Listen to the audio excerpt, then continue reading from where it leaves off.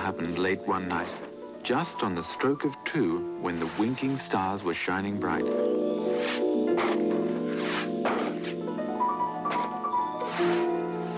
A child was born with a beating heart, a tiny girl, a little lady. Oh, hugs and kisses, a tiny baby. She'll be a grown-up one day too. It's happened, it's true.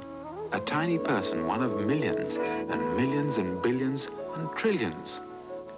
Tonight, she started to be a night to remember for us all 3. We're as happy as ever can be, Mum and Dad and Bill, all 3. We jumped up and down and hugged each other, Mummy and Daddy and Bill, her brother.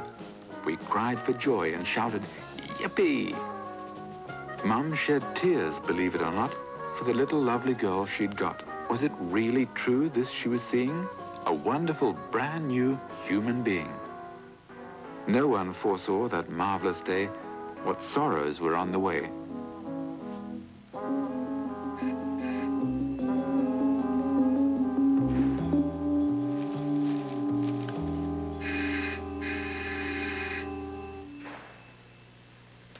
Nothing at home was the same anymore. People brought flowers and knocked at the door.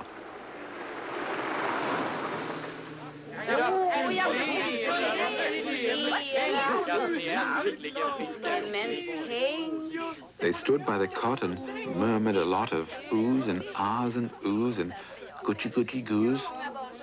Yes, everyone babbled and crowed and gabbled. Oh, look, what a pearl. What a sweet little girl. Though she hasn't one single curl.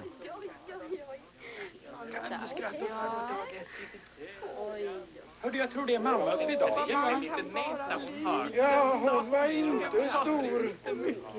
Just like her mum, was the opinion of some. But others said, no, she's so like Billy, so. But to Bill, she seemed just wrinkled and tiny, helpless and shiny and fretful and whiny. For this little girl who's going to grow, Mum has to sit and sew and sew. There were clothes to arrange and nappies to change. There were dummies and yummies and towels to dry tummies and bottles of feed. What else could she need? There were belches and burbles and hiccups and gurgles. Oh, what a fuss we made, all of us. Though to Bill, she was mostly wrinkled and tiny, helpless and new, fretful and whiny. But out in the street, he proudly called, "I've got a baby. She's new. She's bald."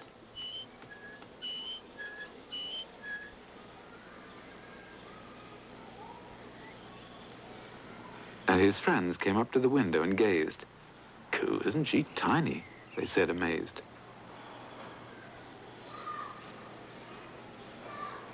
Now, Bill isn't little anymore.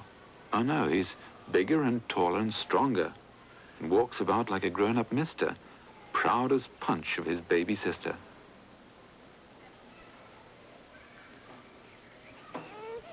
Though she screams in her cot and Mum sews a lot, and the nappies, you bet, are always wet.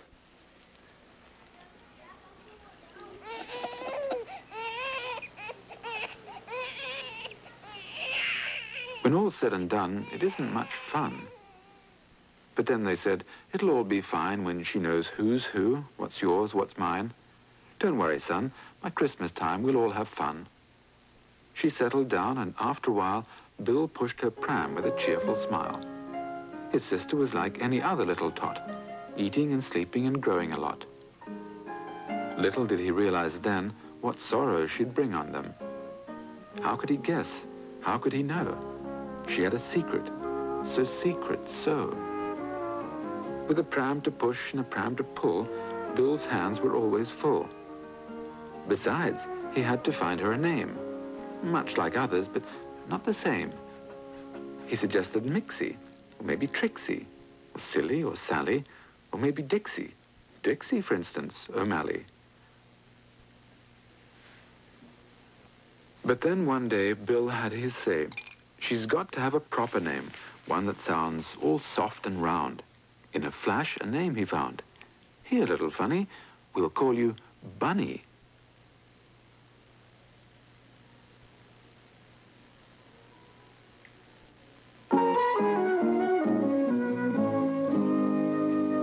Everything started off okay.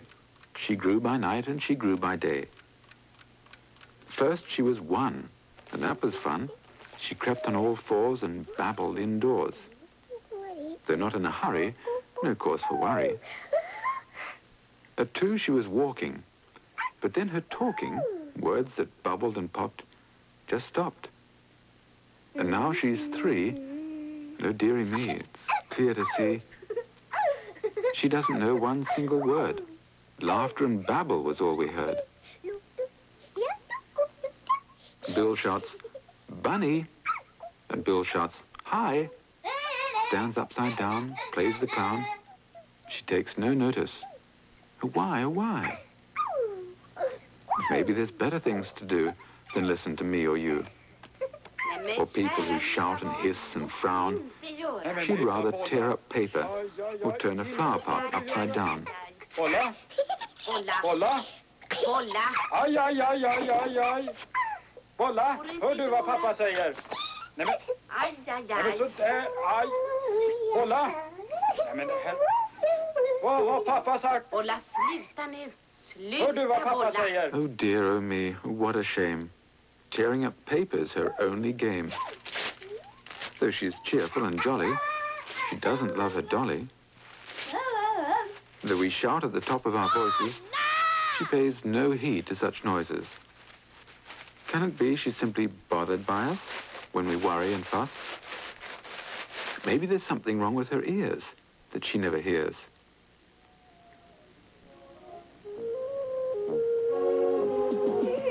Deaf? No way. Her hearing's okay. At a musical beat, Bunny's up on her dancing feet. With a dance or a song, there's nothing wrong. Her hearing's okay. Yes, her hearing's okay.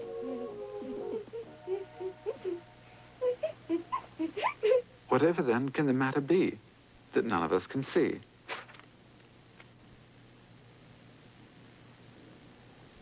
We hug her and kiss her and toss her in the air, but she doesn't care. To our dismay, she just turns away. Heavens above, doesn't she want our love?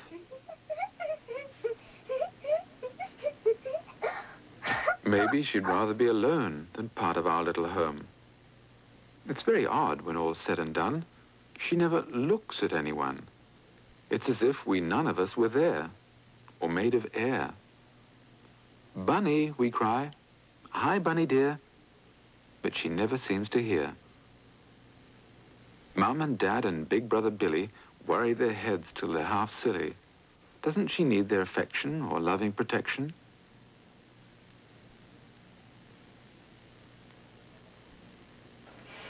How sweet she is when she flashes her lashes and dances and prances.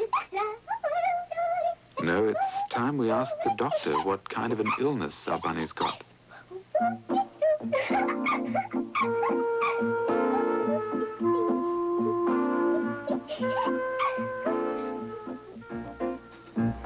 Clever people come to our flat, ask about Bunny, her habits, all that.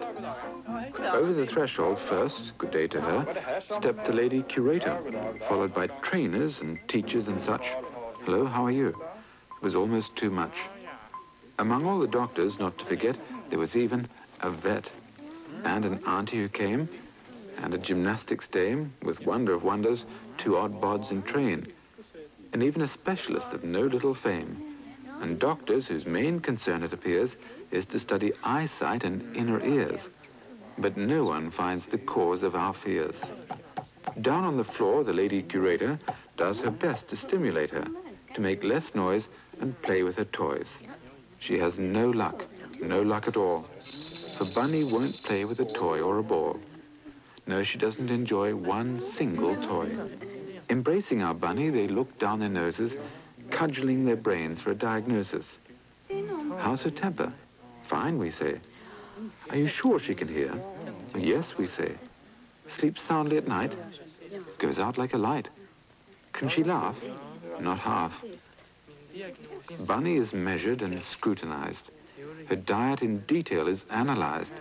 Her case on paper is finalized. The child at 3 seems quite carefree, laughs and climbs the stairs and walks, but never talks. No cure is found, not a word of hope. Wait until autumn and try and cope. They pucker their brows and Mummy trembles. Her child no other child resembles. No amount of examination offers a sensible explanation. Just wait and see.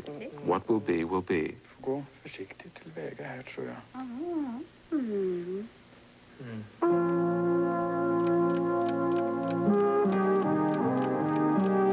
Springtime comes and springtime goes.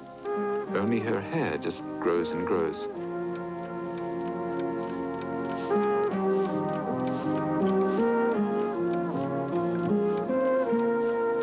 Dad falls silent, and Billy sees Mum is pale and ill at ease.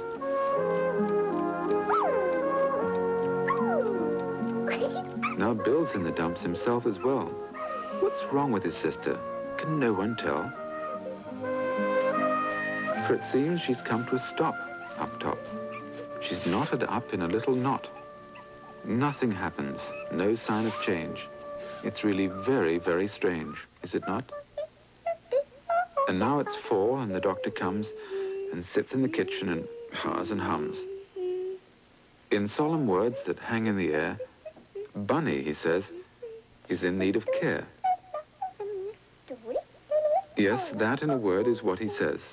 In a world of her own, she spends her days. A child who cannot think ahead is what he said. That's what he said.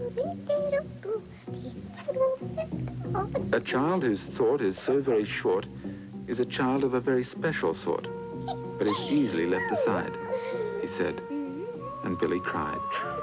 His sister will never be clever, never smart and never wise, a little loony in others' eyes. Something snaps, the pain's too much.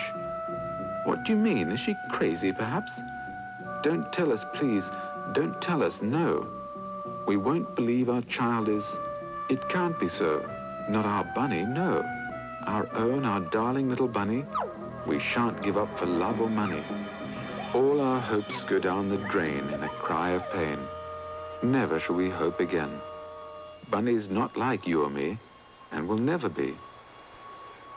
All our joy is gone forever. Never can we grasp it. Never, never. Why Bunny's been made so differently, unalterably.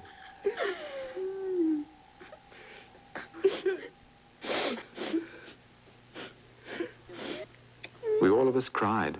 What a mournful sound. Granny and Grandpa and others around, neighbors and all the friends we'd kept, just wept and wept.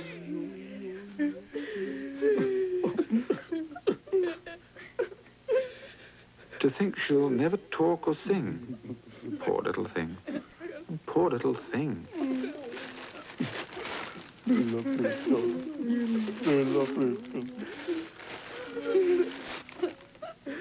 What tears, what sorrow for Bunny's tomorrow.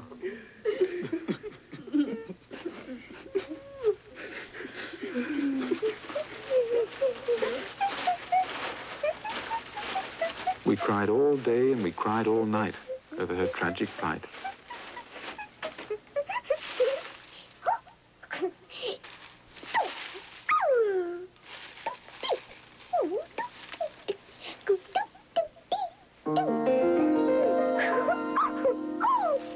Till Bill one day looked up and shouted, "Well, what about it?"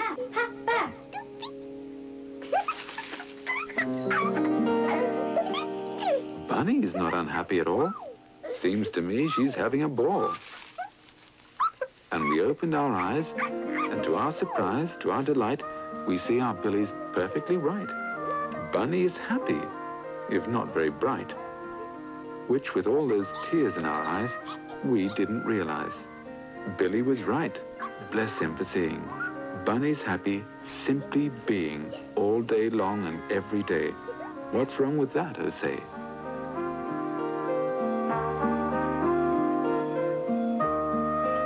But though we cried for Bunny's sake, isn't it our hearts that ache? Why give way to misery just because she's a mystery? Bunny has her own sort of mind, one of a very secret kind.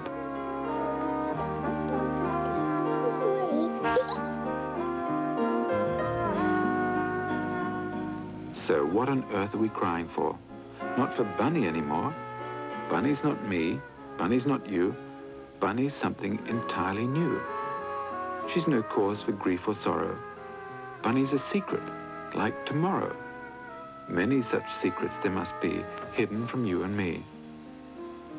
1,000 days perhaps there are to search and scan the sky for some new planet or distant star and wonder why. He who really looks may find something of some other kind.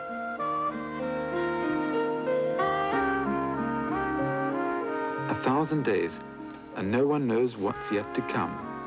No one knows, not one.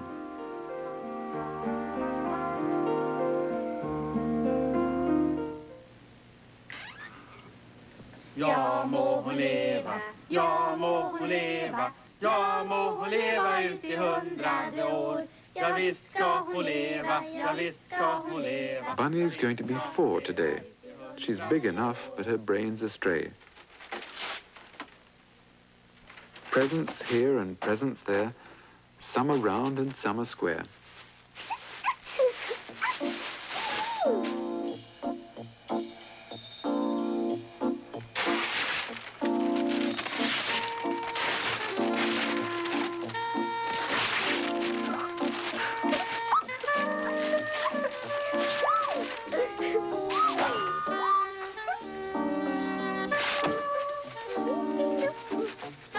But guess what Bunny likes the best?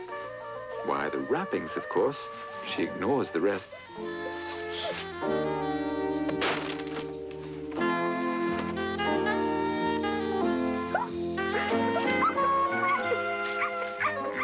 Big Brother Bill's gone out and bought something to please her only thought. He isn't caught napping. Bill's brought her a parcel of wrapped-up wrapping.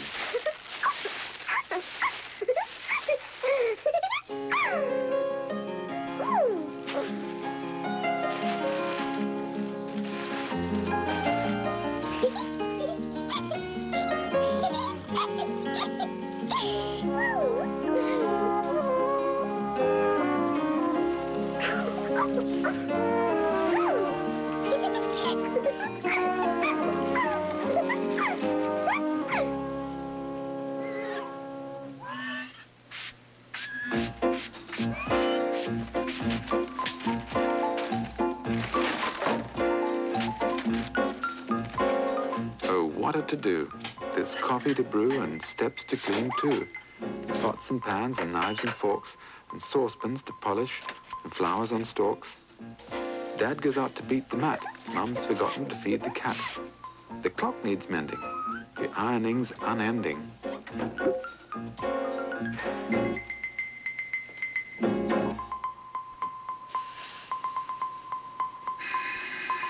And oh dear, the guests are here. And the phone rings too. Oh, what a to-do.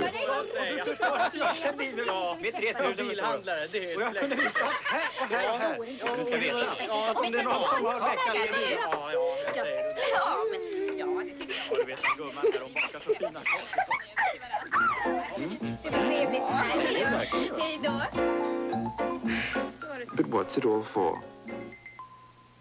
Suddenly we stop and see, there she sits, as still can be. Surrounded by paper is she. She's not like us. No rush, no fuss. We're all supposed to be terribly smart. But what goes on in her little heart?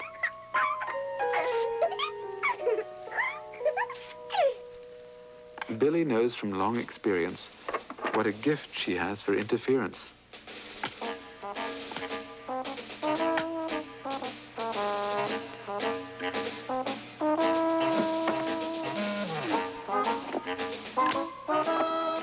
What a fine castle this will be.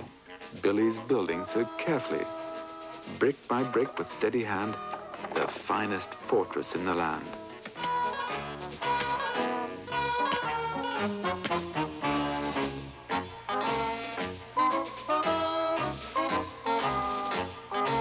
Potted plants are very good for making a wood.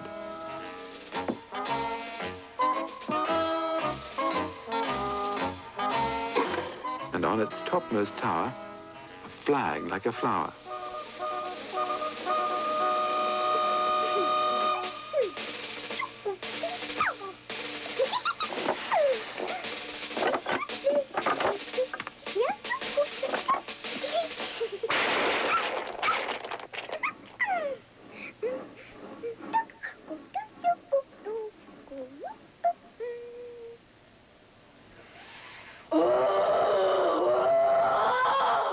Oh no, he shouts, you stupid thing. Why must you ruin everything? Why can't you play? Oh, go away.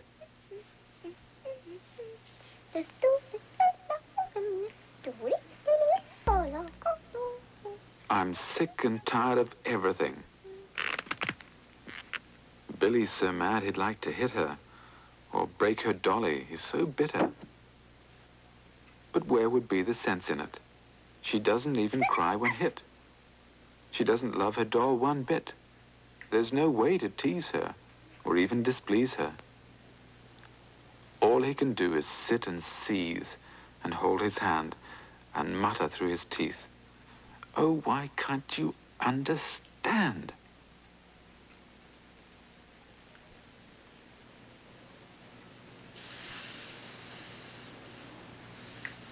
"Mum, I don't want a sister like Bunny."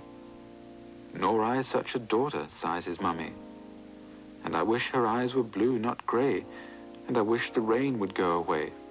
But they aren't, and it won't, and there's nothing more to say. Wishing's a game we can all play. I wish the sky was white as snow, and the sun a brilliant blue, and winter and spring were summer too, and grown-ups would only grow. But the sky is eternal, unending, and blue, and the clouds go sailing by, and everything's made the way it is. Only we go about and wish."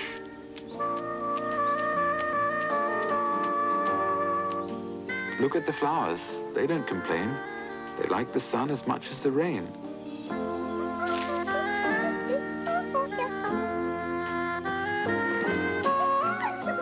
So it was a miracle after all. That night when Bill, who's now so tall, got a sister unlike others that come to other brothers. A little girl without reason or rhyme, yet who laughs and is happy all the time. Happy or sad, this tale is true. How you see it is up to you.